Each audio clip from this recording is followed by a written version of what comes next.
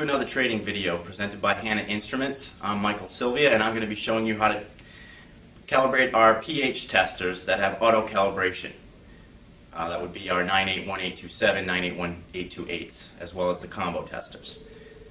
Very simple. We're going to obviously pull the cap off, and we're going to turn the meter on. Once the meter has turned on completely and the LCD screen has loaded and is in the measurement mode, we'll begin. And it doesn't take too long, as you can see. What we're going to do to go into calibration mode and calibrate this tester is we're going to hold that mode button down until we see it go through off into CAL, or calibration mode, and then we're going to let go of the button. As you can probably see, it's saying to use 7.01 buffer.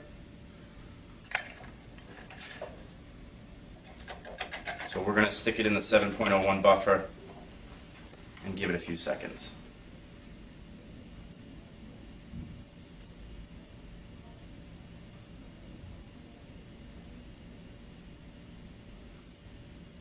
Once the tester has accepted the calibration automatically, you'll see it request 4.01 buffer.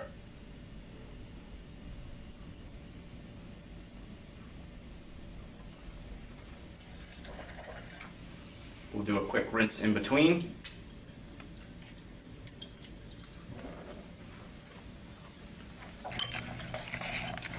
Put it in the 4 buffer and give it a few seconds to automatically accept that calibration.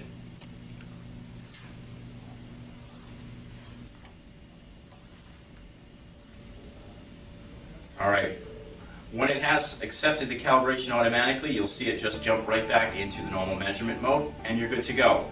It's really as simple as that. For more information about our products and services, please call us at 1-800-230-1426 or visit us online at www.cannonwater.com.